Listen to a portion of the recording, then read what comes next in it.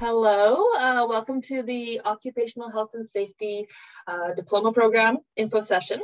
My name is Erin Ruggieri. I'm one of the marketing coordinators at BCIT, and our presentation today is going to be by Bobby Sidhu, our program head. But first off, I'm just going to share that the British Columbia Institute of Technology acknowledges that our campuses are located on the unceded traditional territories of the Coast Salish nations of the Squamish, Tsleil-Waututh, and Musqueam. So our agenda today is a welcome and introductions poll, a little video that talks about what OHS is, our presentation and program overview, and then some program advising information and some time for questions at the end. So I'm going to introduce Bobby, and we can go into the polls, Bobby. Actually, maybe we should skip the poll today. Okay, We've got a small crowd. That's going to be kind of weird and awkward. Yeah, that's makes it yeah. So okay. Why don't you play the video and then Yeah, so I'm just gonna do a new share over to the video.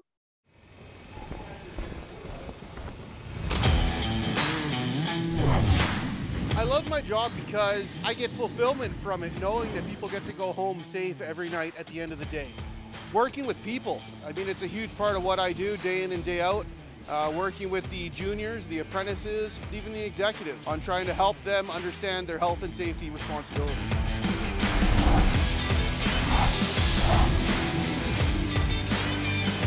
The Occupational Health and Safety Diploma Program at BCIT is second to none. It really prepares you for the on-site, real-world situations that you're going to come up against. And that's why I chose BCIT. BCIT's Occupational Health and Safety Diploma Program is the most comprehensive program of its kind in Canada. Our students get in-class lectures and labs, but also hands-on experience and a practicum on-site to give them practical knowledge.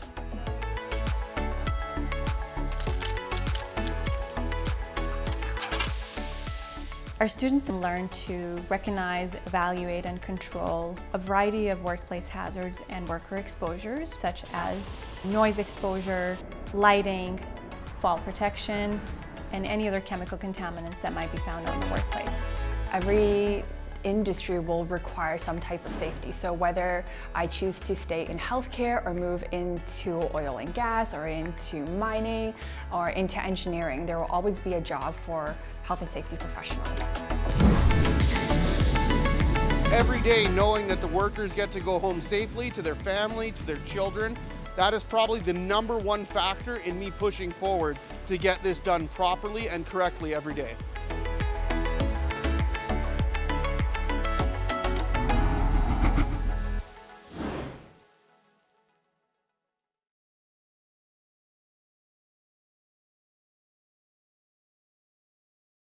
Okay, so we should be back to the correct presentation now. So Bobby, continuing on.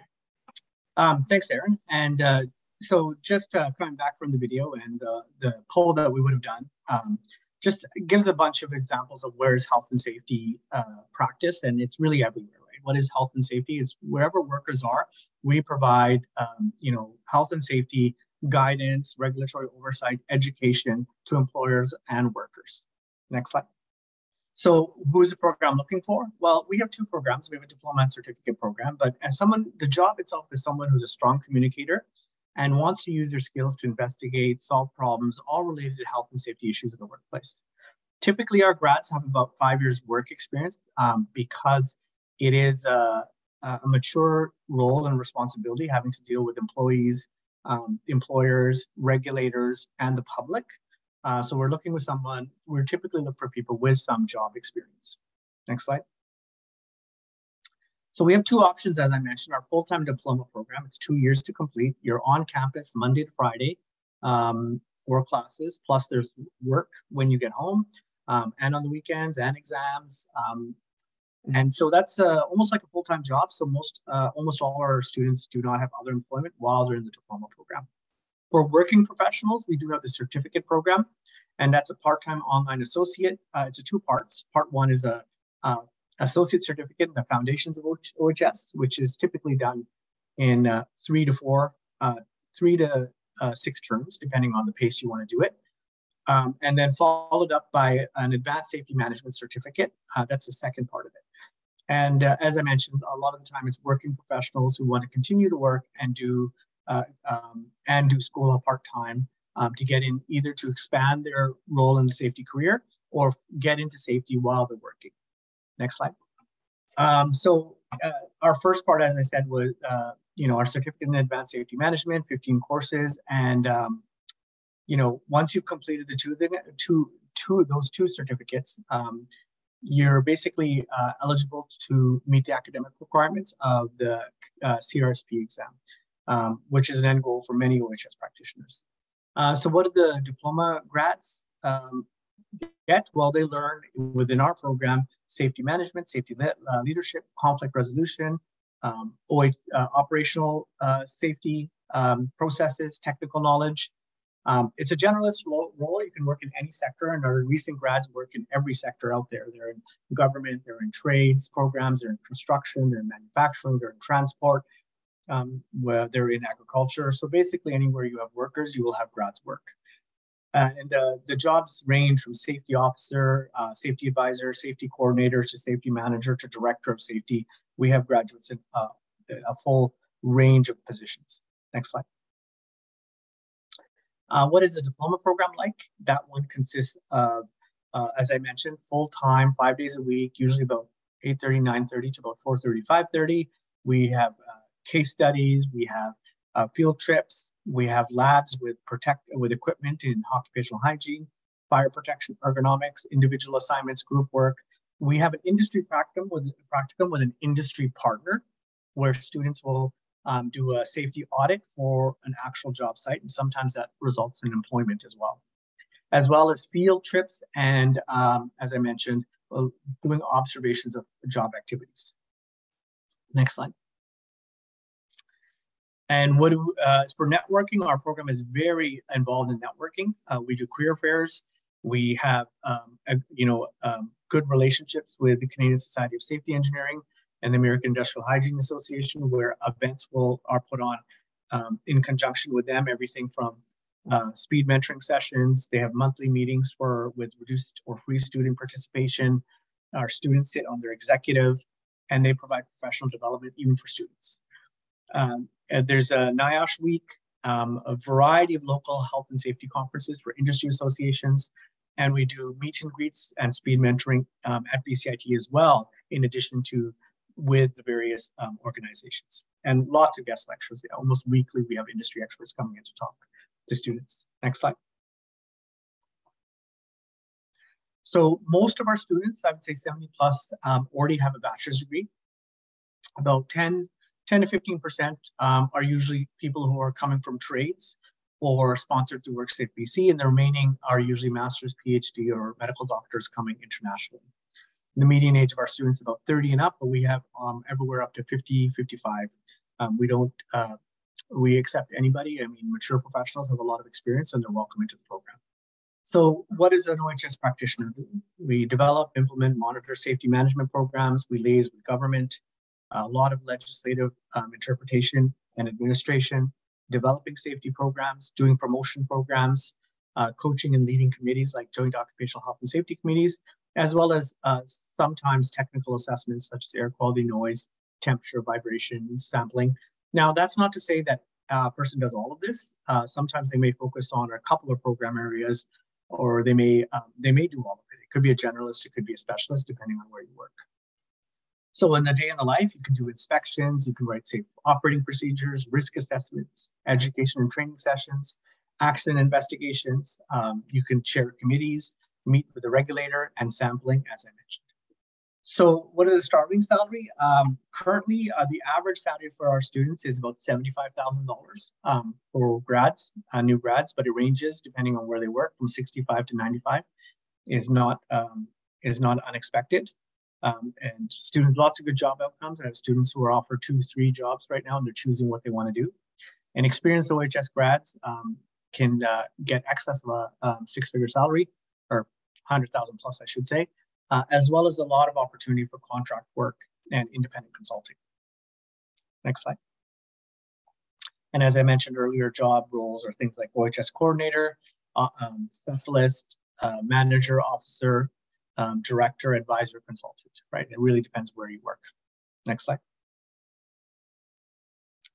So 95% of our grads are employed within the 2 months of graduation, and the 5% aren't are usually because they want to take some time off before they start work.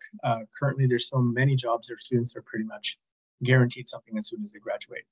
Lots of opportunities for advancement and professional development, and they can continue their education into things like environmental health, human resource management, environmental engineering, and MBA programs. Next slide. So who hires our grads? As I mentioned, it's everyone where there's workers, and some places where there aren't workers because there are public machine interactions as well. So educational institutions, private consulting firms, health authorities, telecoms, school boards, cities, municipalities, various industries such as agricultural, film production, construction, forestry, food production, manufacturing, government, oil and gas, transportation, office work. Next slide. So here's a testimonial. I worked as a server and a landscaper before entering the OHS program. Thanks to quality instruction I received from wonderful instructors, as well as wisdom shared by guest speakers, I'm ready to take the next step. This program has prepared me for a long, rewarding career in the field of occupational health and safety. So that was from our recent grad, Adrian, who is working in OHS. He graduated and he has a position, he's working out there. So I think he's pretty happy with where he's landed. Next slide. So for admissions, this is on the right there, you can see BCIT's mandate about empowering people, shaping BC, inspiring global process, and we value excellence, diversity, inclusion, collaboration, innovation, and respect. Next slide. So our start dates are our certificate program, basically year-round. We have 3 terms. It's open right now for our September term. If students are looking to register, you basically register for individual classes. And when you meet the requirements of the certificate, you just apply to graduate. Our diploma program is open from October 1st to May 31st. Its intake, so it's closed for this year, but for the September 2023 academic year, as of October, you can start putting in applications. Next slide. So basically what happens is you apply, you submit all your documents, you complete the questionnaire through the apply online at bcit.ca. And then the admissions department checks to make sure that you meet the English 12 or equivalent, chemistry 11, physics 11, or math 12 or equivalent, and you complete the questionnaire.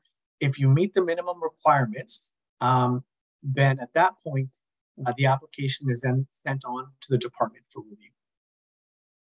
So basically, when you're submitting documents, you have a couple options for your copies. You can basically scan a picture of the official transcript and upload it into the system, or you can download your digital transcript from your school when you upload it. We change in process over the years. Those are the two preferred ways. Mailing and transcripts is not recommended. If you're a previous BCIT student, well, we have your grades in the system, so you don't need to submit those. They can be directly, you just need to reference that those are what you're using for your admissions, and those can be accessed directly by admissions. Next slide. So admissions takes a look at those, as I mentioned, those documents, and make sure you meet those minimum requirements. And then they forward it on to me, and then we rank and shortlist. So we are a competitive entry program where we will look at the applicants and then select applicants based on those admission requirements. And then, if you're offered a seat, you're sent an acceptance letter and you pay a commitment fee and you have a seat reserved. Now, you have until pretty much the May 31st to get your documents in. Some students who don't have everything ready, but they're in the process, if they reach out to us, we will provide conditional acceptance if you are going to finish an outstanding requirement after the admission date. But it's good to have a conversation with the program if that's what you're doing. Next slide. And as we said, some students like to continue on. You can ladder your diploma into, for example, or if you want to continue on for BCIT for 2 more years, you can get a bachelor's in environmental health. And others who want to work part-time will go on and do a bachelor's in, for example, business administration or operations management. Next slide. So we're here to support your success. We have a variety of resources available for everything ranging from Indigenous services, We have a student financial aid and awards for domestic students, accessibility services for those who need additional support during exams or deliverables. We have health services, we have a clinic on site, we have counseling and student development, as well as we have a recreational services, a gym on site. Next slide. You can drop into program advising, either a phone call or a Zoom in person, the times are below, or you can send an email inquiry, and program advising is great to reach out to help students navigate the admissions process. Next slide. And I think that's it. We have some social media stuff here. Everything from the School of Health Facebook site, the Twitter page, Instagram, YouTube, and LinkedIn. And if you have any questions directly about the program, you can reach out to me. Admissions eligibility is best to reach out to admissions, because we at the program don't look at admissions, we don't look at applications once they're past the requirements. There's my email, there's a program advising email. So email, if you have any questions, you can drop them in the chat. Or if your audio works, we can chat right now. Next slide.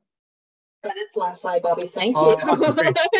You're just getting so used to saying next slide. Yeah, I know.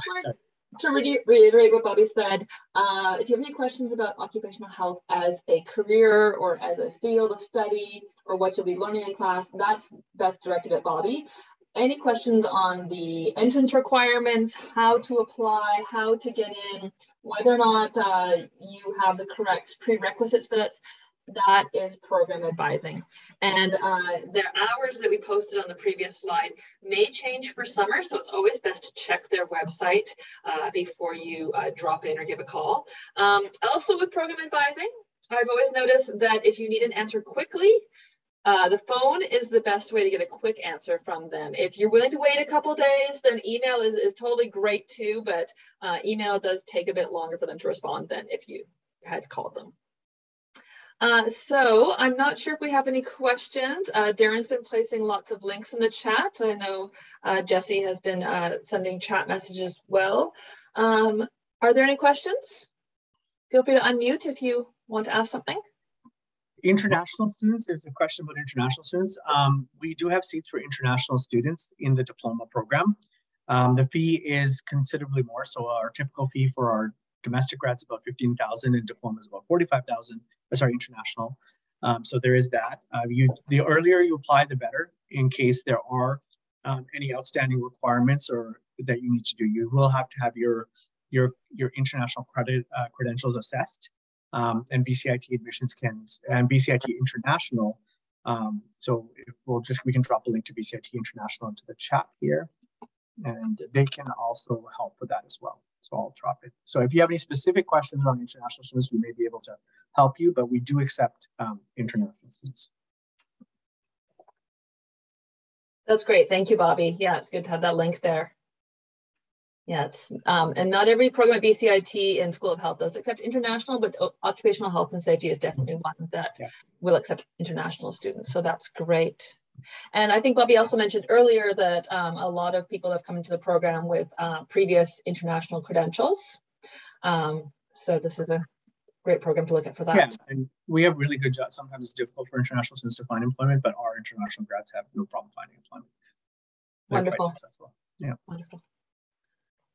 Okay. All right. Well, if there's no more questions, I'm going to stop it there. And for anyone who is wondering, and there's a lot of information we went through very quickly today, you will receive a copy of this recording and a copy of the slide deck via email, probably within about a week and a half of this session. So thank you for joining us today.